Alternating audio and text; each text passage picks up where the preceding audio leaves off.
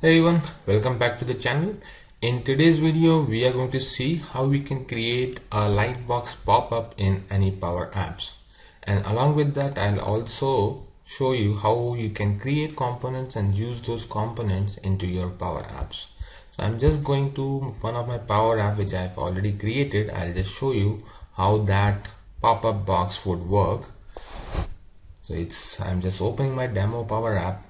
So I have connected this is from one of the SharePoint list, and that list shows the gallery, and on the select we are going to just show the pop-up. If I just select the item, it should show the details about this particular speaker. So I actually called this app as a demo speaker. So these are speaker for my some session, and if I click on this arrow icon, then this pop-up detail would be shown up, and you can see like the background should be fade out so that it can give a look and feel of Lightbox effect. So if you just click anywhere outside, it should close. If you go to the other one, it should open up. So this pop-up effect we are going to build for this app. So let's get into this. So I'm just going to create a new app, and that app I'm going to start from blank. I'll just choose a blank canvas app. For visibility, I'm just using tablet. You can still use phone.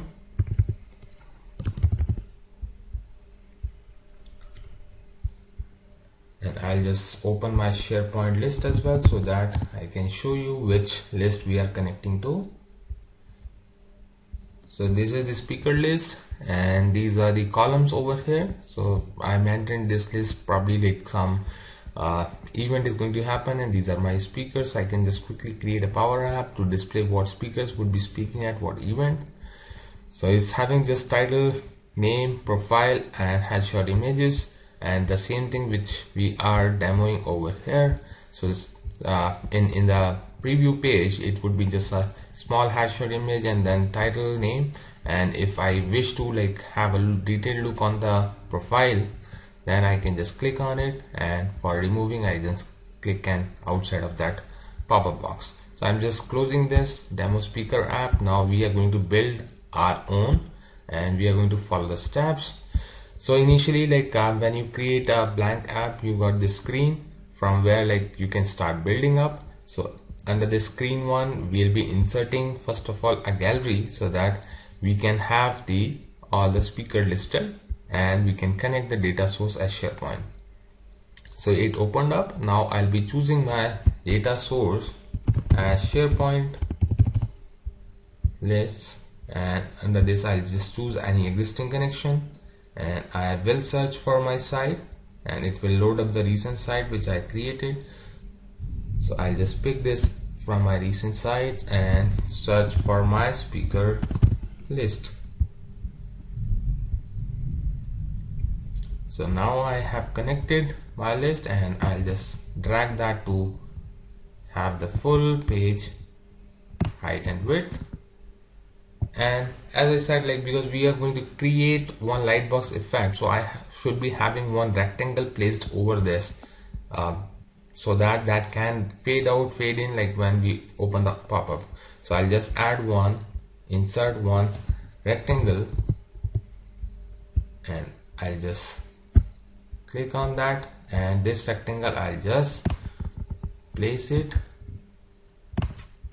on my screen, and I'll change the setting color for this my rectangle so that it can take the effect of kind of Lightbox. So I'll just go to advanced, and I'll just scroll down to find that property. So I'll just change this fill because I just need it light gray. I'll just remove everything and then set this opacity as 0, so it took that as Lightbox rectangle.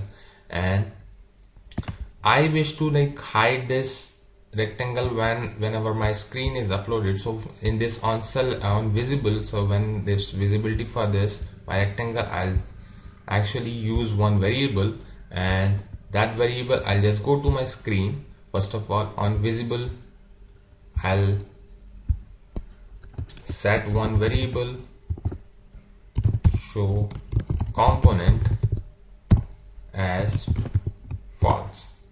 So on whenever this first screen should come up, show component, that means like the pop-up window should be false. So just set that variable on visible of my screen and use the same variable for this rectangle, so that whenever comes up this rectangle box, the faded out box should be just hidden. So this is first step.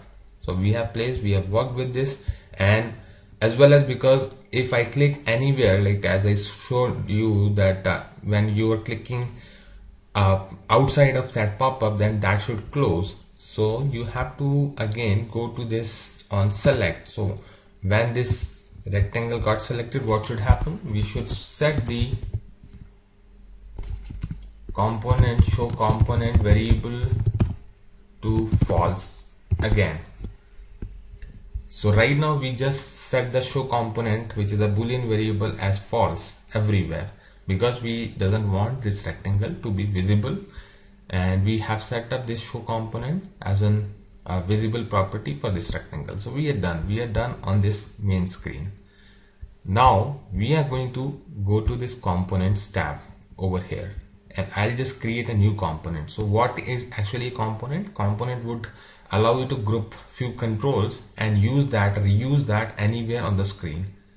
If you are having like multiple screens, 4-5 screens, then you can just create one single component. For example, you wish to create header and footer for your app, then you can just create one header component, one footer component, and reuse those components over your screens.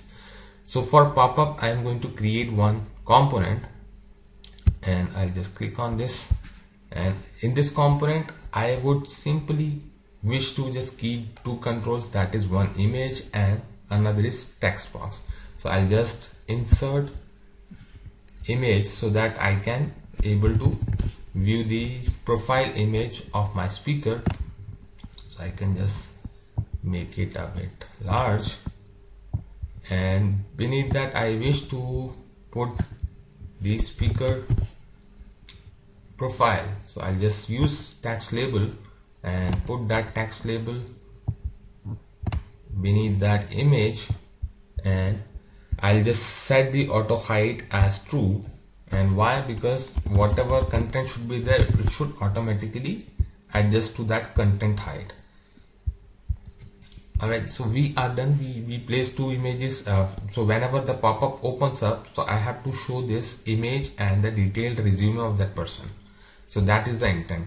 And again, because to provide border and the look and feel of pop-up, I have to insert one rectangle as well over here, and I am just clicking on that rectangle. And again, like on this pop-up window as well, I'll just make that rectangle to be filled everywhere.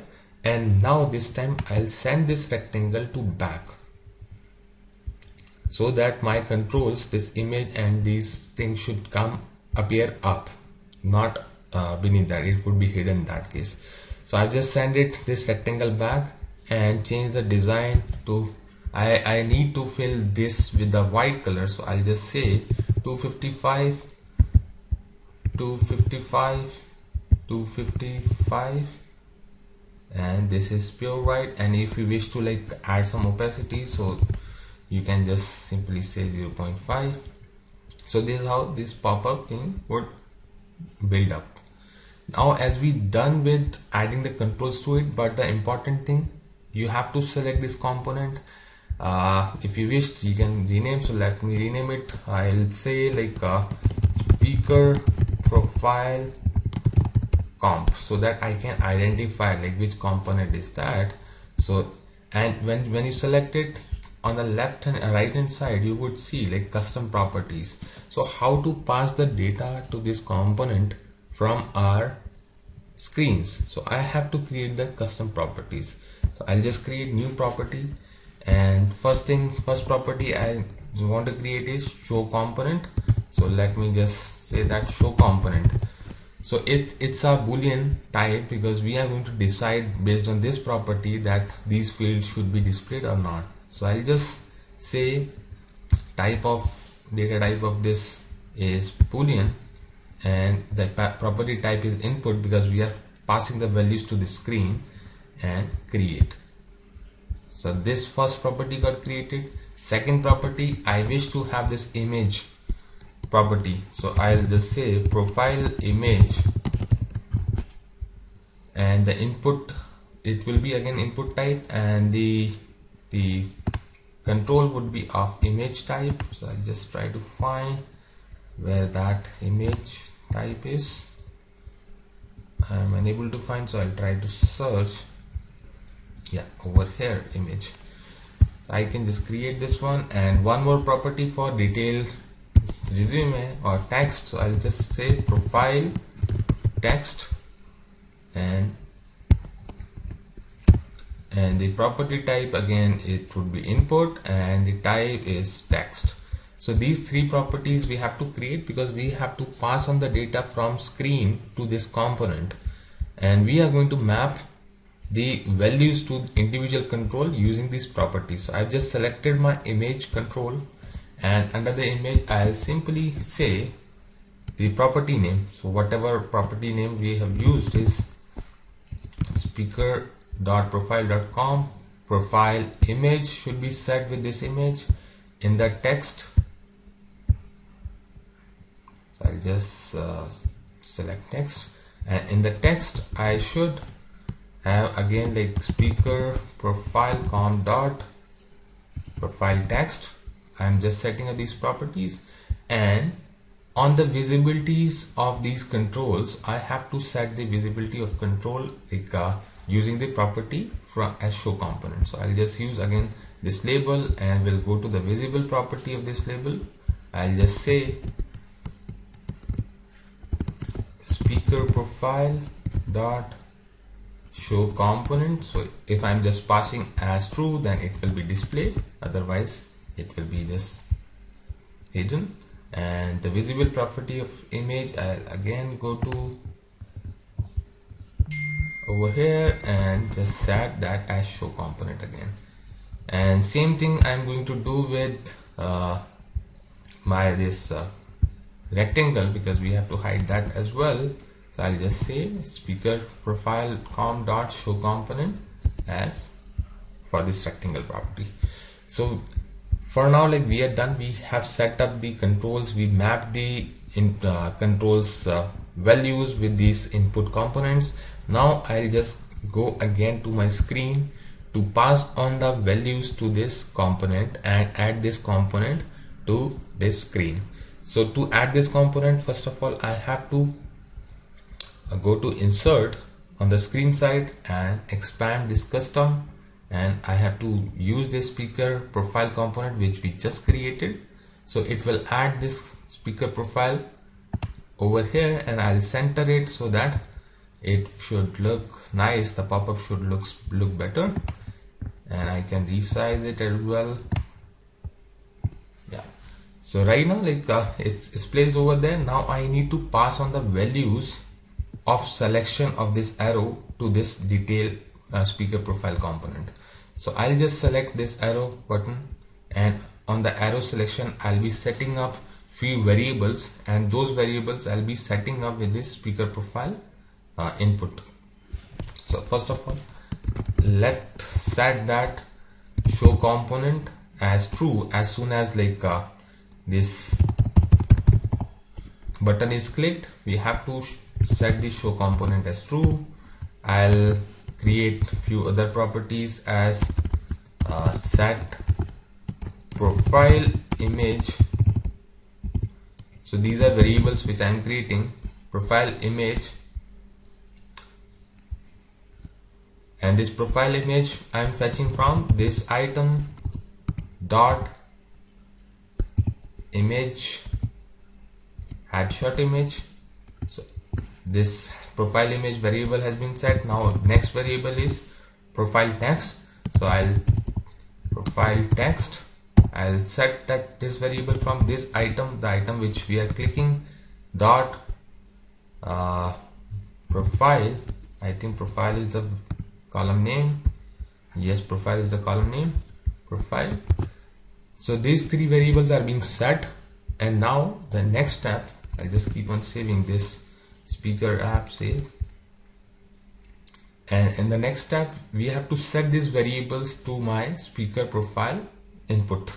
So I have to pass this variable. So I'll just again select this component, and in this component I'll pick up these properties, profile image. I'll just go to profile image. So in this I'll just set up that profile image variable which we just created. In the profile text, I'll set up this variable as profile text which we created, and in the show component I'll set up that variable as show component. So this has been set. So we have set up the input properties of our component as well. We have set up the variables. So on click, what should happen? This should happen. The pop-up should open up. So far like we are good. Just for test, I'll just run it for once so that whatever is remaining we can take care of that. So I'm just running this app, clicking on this control. So the Lightbox effect has been applied, but this image is still loading up. Again, fix that piece, and first of all adjust the images, adjust the height of these boxes, and I'll just go to my screen.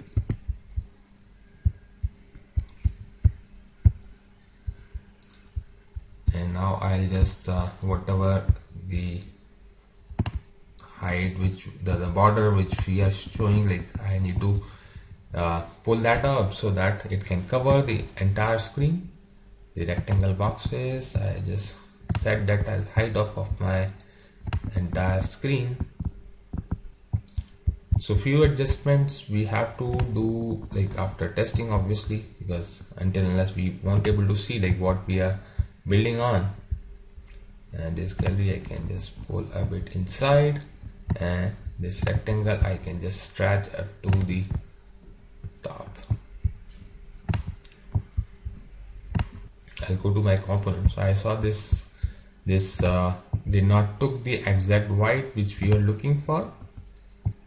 So I'll just change the advanced property and just give that as a full white to 55, and I'll just save my component once again, and we'll just go to the screen, and now we'll again test. So now it's giving a full white box Lightbox effect. So I got this pop-up, the parent screen got faded out a bit to giving it a look that it's a pop-up. If I just click outside of the screen, then it should close. Also, like if this showed me the image and this profile text, clicking outside it closed. And you can, if you wish to like place a close button over here, you can just do that into your main screen or into your component anywhere you want. But I just did that for, I mean, like when you click anywhere outside, it will just close. So that's how we created this Lightbox effect into the PowerApps. So it's very useful, like whenever we used to give some contextual information within that page, we can just create these simple pop-ups using this design. And I also like explained you about how to create the components, how to use the components, how to pass the properties of components from parent screen to the component and utilize them. And if you find it useful, please do like and do subscribe. Thanks for today.